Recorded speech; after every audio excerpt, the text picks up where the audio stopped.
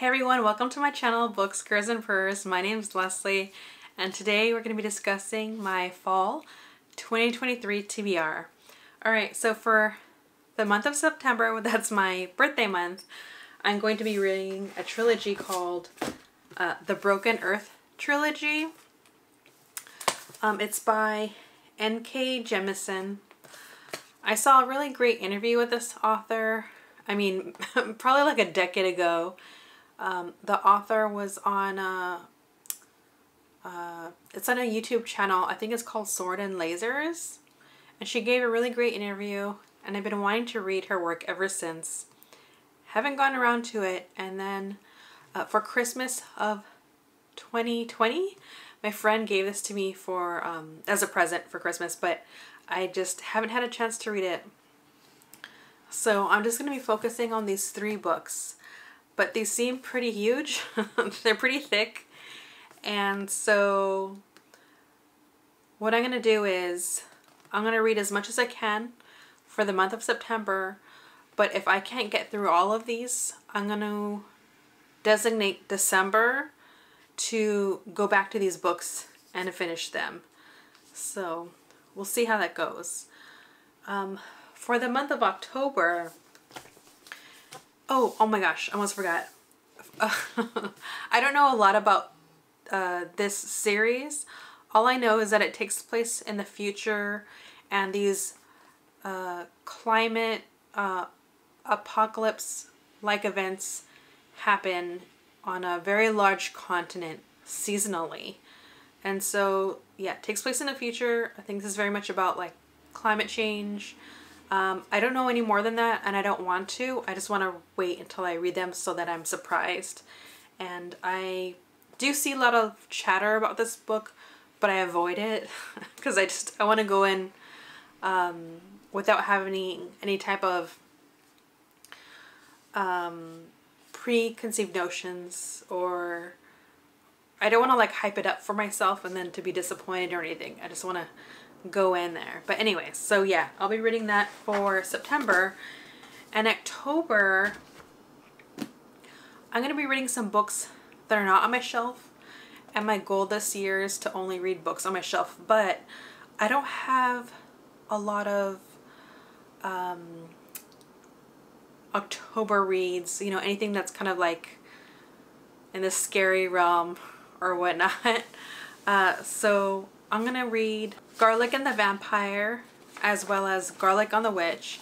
It's by Bree Paulsen. I think it's middle grade. I saw the covers. They looked really adorable. El Cowboy Reads posted about those books, and it's meant to be kind of like, you know, using these horror genre but for middle grade, and it just looks kind of cute.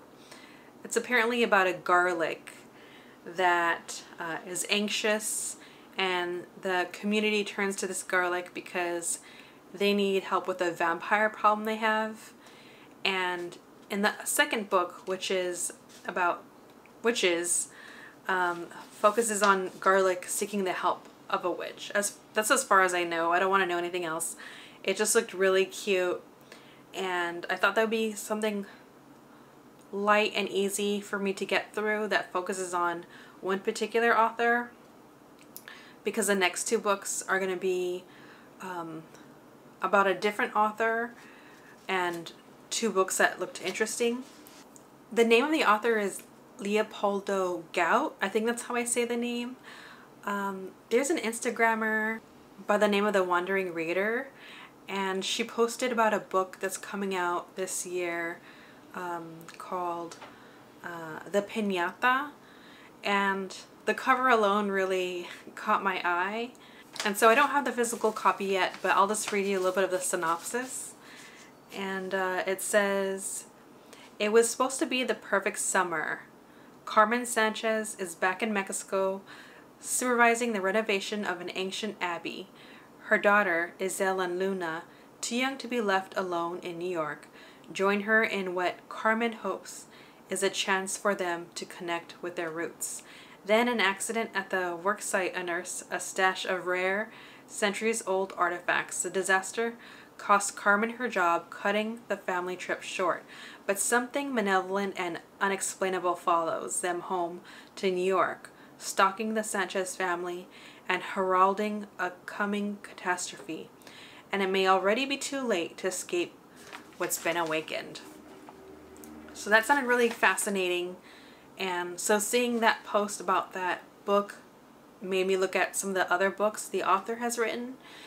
And that same author wrote a book called Monarcha. And so I think I'm going to read both those books just so that I continue with my author focus. And so hopefully I'll be able to grab these books from my local library. And I googled the synopsis, and what I found was that Monarcha is about Inez. It says, on her 15th birthday, Inez receives a mysterious necklace from her abuela in Mexico. When she wears it, she is magically transformed into a monarch butterfly, the fulfillment of a prophecy linking Inez's destiny to her family legacy and the butterfly's survival. And so yeah, I'm glad that I'm reading what's the name of the author? Bree Paulsen's middle grade collection. I think that'll be something to kind of ease into, and again, it looks adorable. All the while picking another author, or I guess two authors, right, in October, that I'll be able to focus on two books that they've written. I thought the one would be kind of like really quick and easy to get through, compared to maybe Leopoldo Gout's work. And for the last month, November, I'm going to be focusing on and Scott Momaday, The Child, oh no, how do I say this? The Ancient Child and House Made of Dawn. Alright, so I've tried to read this book a couple of times, House Made of Dawn. Have not been able to get through it. I don't know why. Something's just not clicking for me. So I really want to get through this. And the other one is The Ancient Child. I didn't even really try. I don't want to say that. I picked it up, but if you look, the print is so tiny. It's a little bit daunting, and yeah, so maybe if I could find an audiobook, I might read it along with this, just to make sure that I can get through it. But again, I'll only be focusing on 2 books for November, so that should help me out time-wise. And on the book of, what am I saying? On the back of House Made of Dawn, it says, a young Native American Abel has come home from a foreign war to find himself caught between 2 worlds. The first is the world of his fathers, wedding him to the rhythm of the season, the harsh beauty of the land, and the ancient rites and traditions of his people. But the other world, modern, industrial America, pulls at Abel, demanding his loyalty, claiming his soul, goading him into a destructive, compulsive cycle of dissipation and disgust. And the young man, torn in two, descends into hell. I think if I could just get into this, I'll really like it. And this one is actually just a bunch of fables, if I understand. So it says on the back, and Scott Momaday shapes the ancient Kiowa myth of a boy who turned into a bear into a timeless American classic. The Ancient Child juxtaposes Indian lore and Wild West legend into a hypnotic, often lyrical, contemporary novel. The story of Locke Setman, known as Set, a Native American raised far from the reservation by his adoptive father.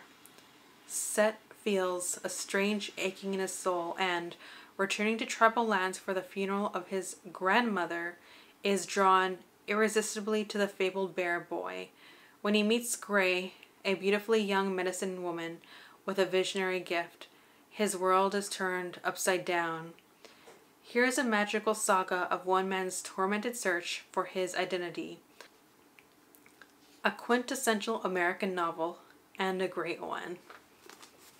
So yeah, let's see if I could do it. That's it for fall. If you've read any of these books, let me know what you think. Or if there's something that you want me to focus on for any of the authors I've chosen, let me know that too. Thank you for watching. Like, subscribe, and comment below. And I'll see you later.